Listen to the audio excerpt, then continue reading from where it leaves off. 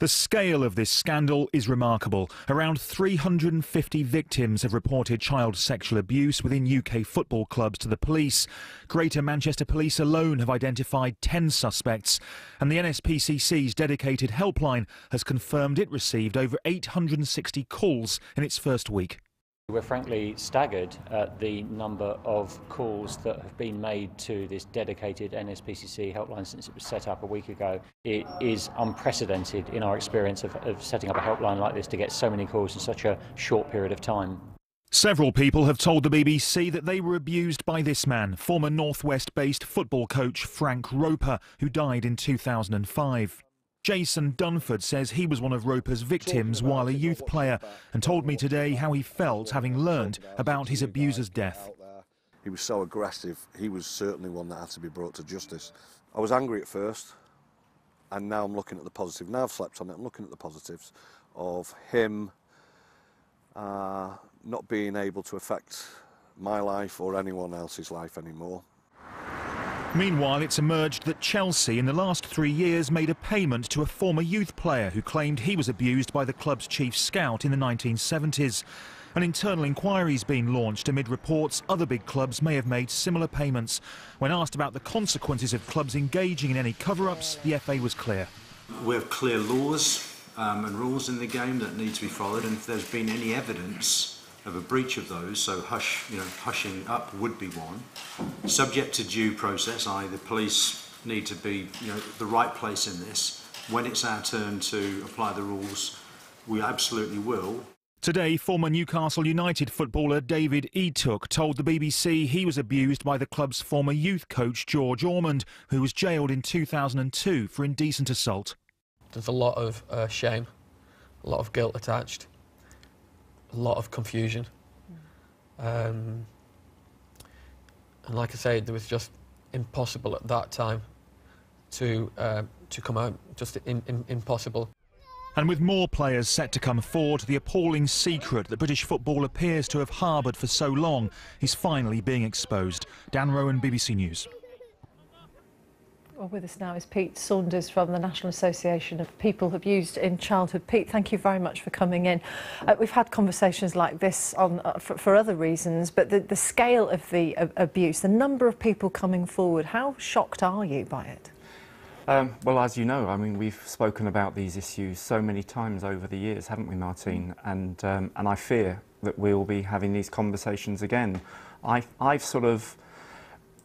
nothing really shocks me anymore, and I was talking to your colleagues earlier and mentioning that I'd spoken to a Premier League soccer player some years ago, a very well-known former soccer player, who said, this was about 8 years ago, said, I think quite a few of the lads that I play with have suffered the stuff that you deal with, after I told him about NAPAC. And his words were so prophetic, because this is now coming out. And we've had institution after institution, but the reality is, and these people, the victim survivors, need a lot of support. NAPAC has seen a huge hike in calls to our free phone helpline just in the last 10 days. We've seen almost 50% of our calls in the last 10 days have come from men, which is very unusual because normally men are in the minority. But obviously these brave soccer players that are coming out and speaking are kind of giving permission and liberating people, if you like, to come forward and to speak out and to feel, at long last, to feel safe that they can speak out. And people are ringing NAPAC every day and telling us that. So what does that say about the change in society's attitude towards victims of abuse then, if people are feeling able to come forward on this scale? Well, there has been a big change. There's no question of it. I mean, I'm not sure to what extent our children are safer today than they were in the past, but certainly now that we've got the internet, now that we've got so many colleagues in the media who are discussing these experiences and giving airtime to people to come forward, I think people genuinely feel now that it isn't quite the taboo that it was, and hopefully by more people coming forward, it'll be less of a stigma, if that's the right word, because so many men and women find it incredibly difficult, Martine, to talk about these issues. These are historical cases that we're tending to hear about at the moment, though, and you say you don't think necessarily children are any safer today, that the number of sort of perpetrators out there could be as big, if not more. But how much better are we at protecting our children and knowing what the risks might be? Well, you know, I don't want to cause panic by saying all our children are at risk, but a significant number of children are at risk, because the sad and tragic reality is there are a lot of people, there are a lot of perpetrators out there in society who are quite determined to hurt children one way or the other. And so we've got to do an awful lot of work to understand where that disgusting, sordid behaviour comes from, so what to do about the perpetrators.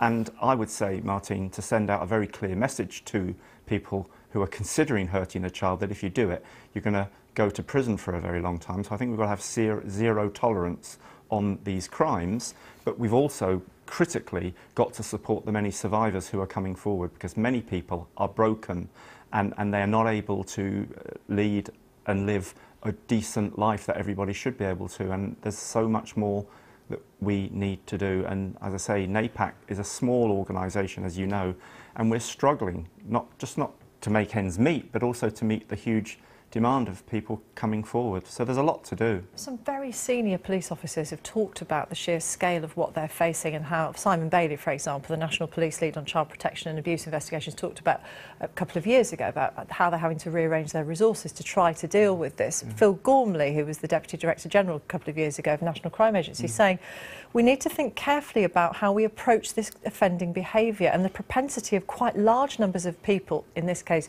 to view images of child abuse. What do? We can't, if we can't arrest our way out of it, as the police think. Sure. Well, I think saying that we can't arrest our way out is a very dangerous message. I think people who abuse children must know, and they will know, that the police will track them down. So, you know, we shouldn't send out a message that the chances are they won't get apprehended. But I think Theresa May, when she was Home Secretary, made the very, very good point that the abuse of children is indeed, and her words were, a threat to our national security. You know, we invest a lot of money in all sorts of other areas of crime. This, for me, is the most serious crime on the planet, and it's certainly the most serious crime to the individuals involved whose lives are destroyed by rape and abuse. So there's so much more that we've got to do, and I'm hoping that our current Home Secretary, who does seem to get it, will address these issues of resources for the police and, of course, resources for charities like ours. Yeah, I mean, how do the charities like yours and others, the NSPCC, how do they cope with this tidal wave of calls for help? Well, in a word, we don't. I mean, the NSPCC is huge compared to us, with massive resources compared to us, but I know that they still struggle to kind of meet the demand for the work that they do. So I think it has to be a serious discussion about how we reorder our resources to tackle this most prolific crime in our society, certainly the most prolific serious crime in society, which is the rape and abuse of children, alongside, as I say, support for those tiny and, in our case, relatively small organisations who are just battling every day to try and stem the tide and to try and help those who do mercifully get through on our free phone helpline. Pete, good to see you. Thank you very much for coming in. And you, Martine. Pete Saunders from the National Association of People Abused in Childhood. Thanks. Some breaking news to bring. 50 victims have come forward to report child abuse at football clubs. Greater Manchester Police said tonight that they are investigating reports from 35 victims, about 10 different suspects.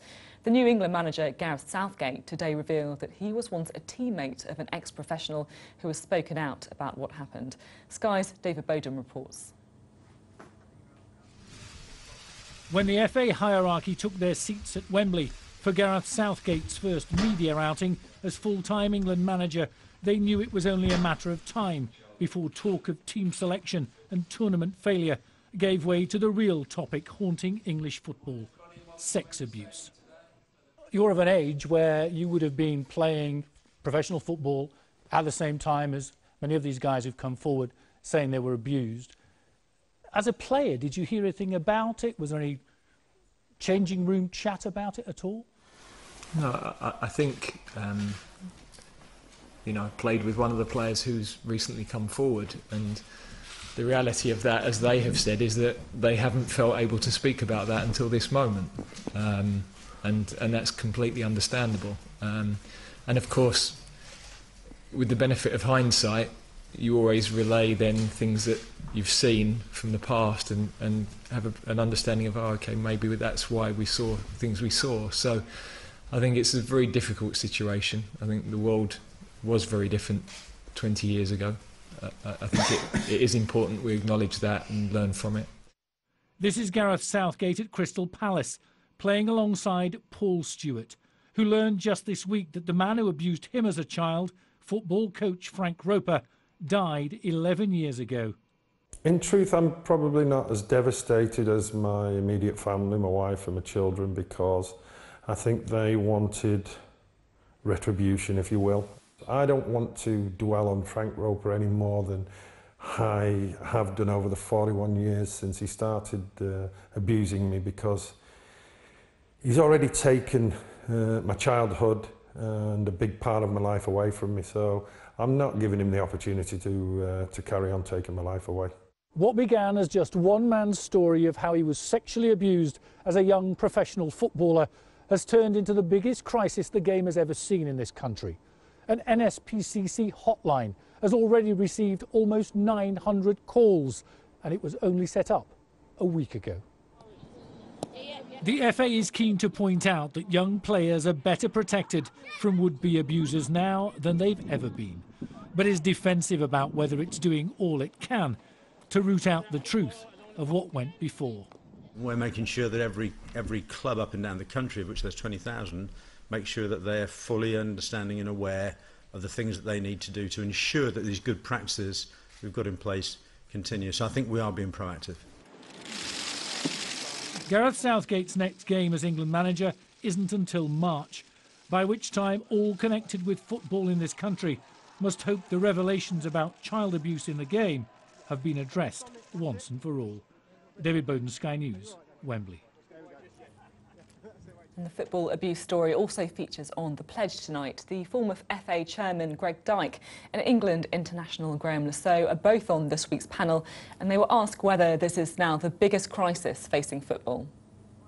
I'm not in a position to judge whether it's the biggest crisis. I can say in the 3 years that I was chairman of the FA, while we discussed safeguarding quite a lot about what, none of this ever emerged. So you were not aware of this. And if you look back in the history of this, I'm not sure you're talking about the period we're in now. I think you're talking about a period 20 years ago. Yeah. From my point of view, the coach, any coach, was somebody that you had to buy into what they were telling you, because they're the ones that could make you better.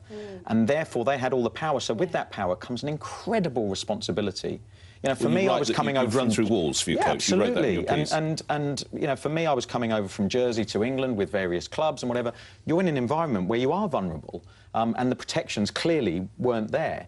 And if anything had happened to anyone, as we're finding out now, there was nowhere for them to report that.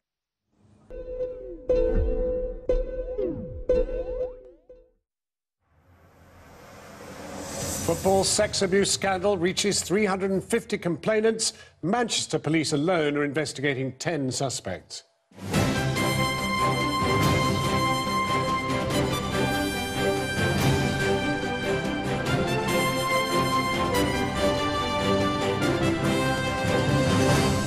Good evening. The sexual abuse scandal enveloping British football is already on a huge scale and rising by the day. 100 more cases today, and new names of suspects surfacing with them. Nobody yet knows the true extent of it, but already the sport will be forced to review the safeguarding of young footballers when they come under the control of adult coaches. Tonight, the latest. Now, already 350 people have been reporting alleged cases of child sex abuse connected to football clubs. The number has been rising by the day following the launch of an NSPCC hotline, which has received more than 860 calls in its first week of operation. Greater Manchester Police alone say they've received reports from 35 individuals and have identified 10 suspects. And as the numbers rise, Channel 4 News tonight names another football coach who victims say may have abused dozens of young boys. Our sports correspondent, Kamian Zeram, has this. Now Channel 4 News can name the man victims say abused them. Football coach and now named by victims as a child sex abuser, Frank Roper, here on tour with a team of young boys. Last night, for the first time, victims revealed that an unnamed coach abused young boys in the Blackpool area for years. But Roper took his secret to his grave.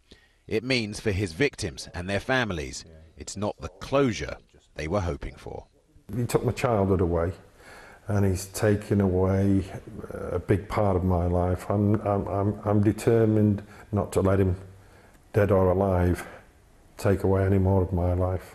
My wife and children were probably more disappointed than me because, you know, they were angry, bearing in mind that they only knew the extent of what happened to me over the last couple of weeks. So they wanted revenge, I would say, or retribution. So, you know, they devastated them more than me. And in the Northwest, victims have told us that they believe their abusers were working together in youth football to target victims. Paul Stewart says Roper justified his own behaviour by telling him he knew another coach did the same thing.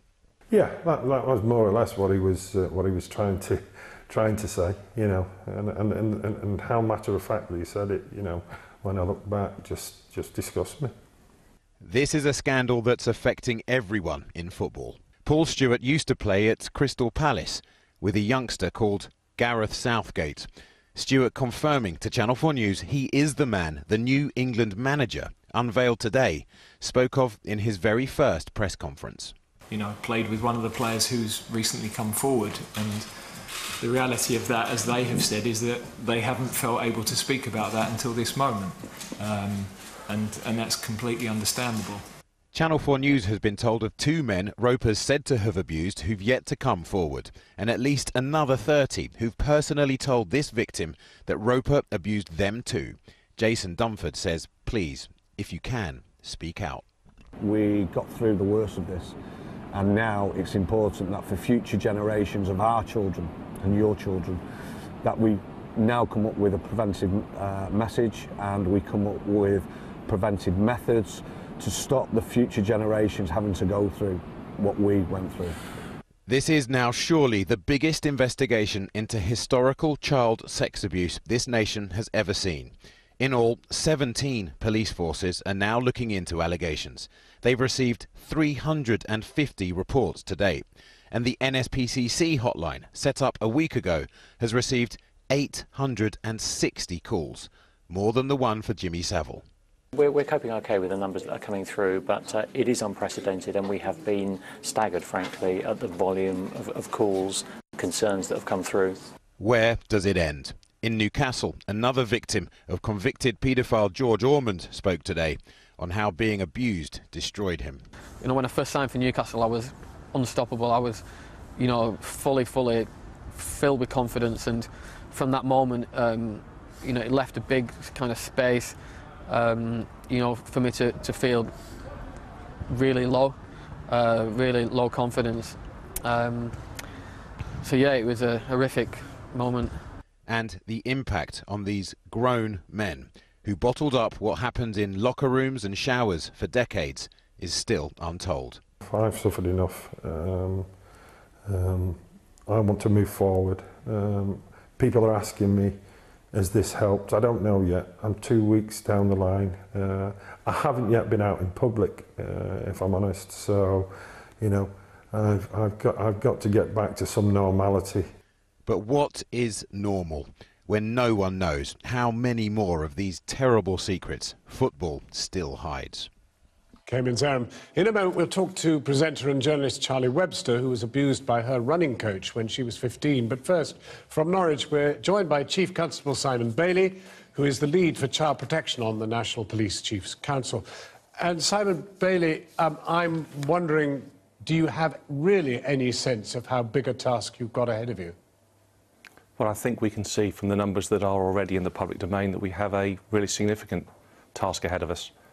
We are already looking at 350 potential victims, and I suspect that those numbers will increase, and I would certainly encourage any victims that have yet to have the confidence and courage to come forward to look at the numbers of people that are coming forward and follow their lead. I think it's really important that we understand the true scale of the challenge that we are dealing with, but most importantly, we ensure that the people that have been abusing them are no longer in a position to be able to carry on that abuse.